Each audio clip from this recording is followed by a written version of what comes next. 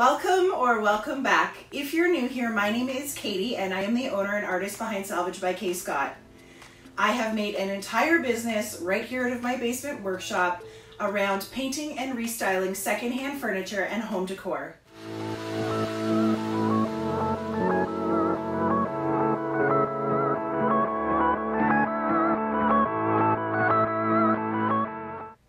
Today I'm going to be working on cleaning up this disaster of a workshop. I have got bits and pieces of half-finished projects, finished projects, sawdust, paint, everything is everywhere and I need to get it organized. This morning while my family is having fun running around upstairs, I have locked myself down in this workshop. I need to get this space cleaned up. I do a lot of creating in this space during the winter months. Usually during the summer, spring, and fall, you can find me outside in the garage. But as the weather starts to change and things are starting to cool off here, I know I'm gonna have to start bringing my painting supplies back inside so they don't freeze in the colder temperatures. And before I can start bringing that stuff inside from the garage, I need to get grounded in here. So the real reason for today's video is so I can share my favorite tip and trick for dealing with dried out, crusty paintbrushes.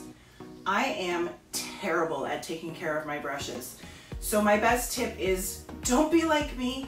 Make sure that you wash out your brushes when you're finished painting, or at the very least, put them in an airtight, resealable bag so that they don't dry out and get crusted up like mine.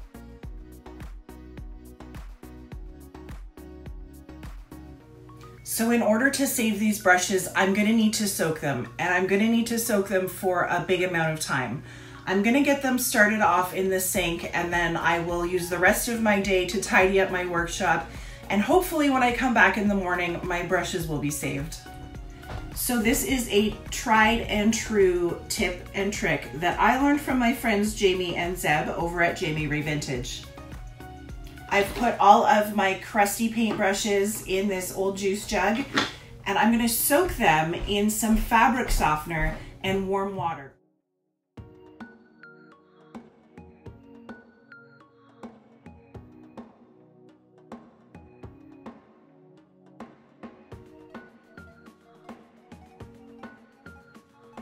Now, there is no recipe for this per se, just a couple of chugs of fabric softener and some warm water. You just want to make sure that all of your bristles are fully submerged so that that softener can work its magic. While these guys start off their spa treatment, I am going to get to cleaning up the rest of the shop.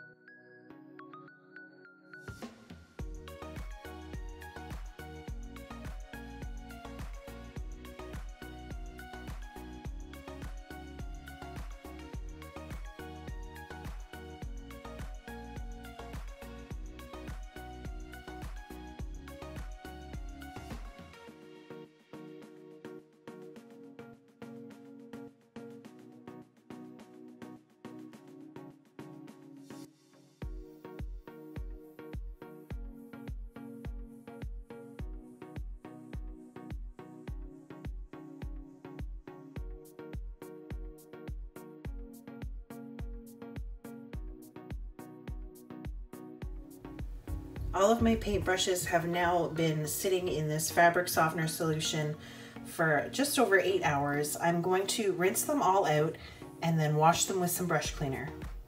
This is the brush cleaner that I've been using lately. It is made by Fusion Mineral Paint brand, and it is a linseed oil soap that nourishes the bristles as it cleans.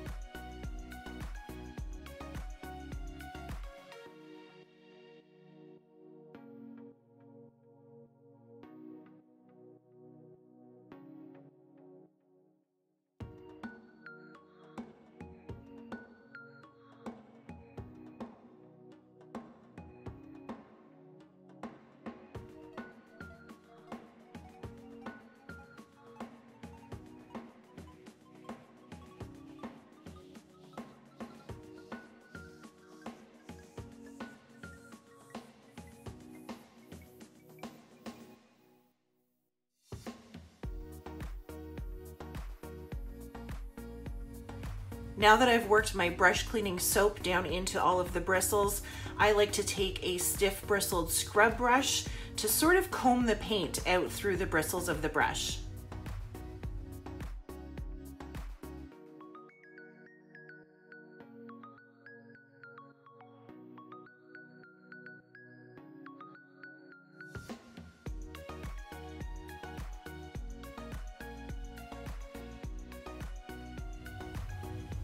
Now that I have this paintbrush clean, I'm going to shake out as much of the excess water as I can. And since I've got a few bristles on the side here that are starting to go rogue, I'm going to wrap the brush in a paper towel and let it dry that way. I also want to let my brushes dry with the bristles down. You don't want water pooling up into this metal part where the bristles attach to the handle, because that can tend to rust, and then you'll get rusty paint, and that's not cool.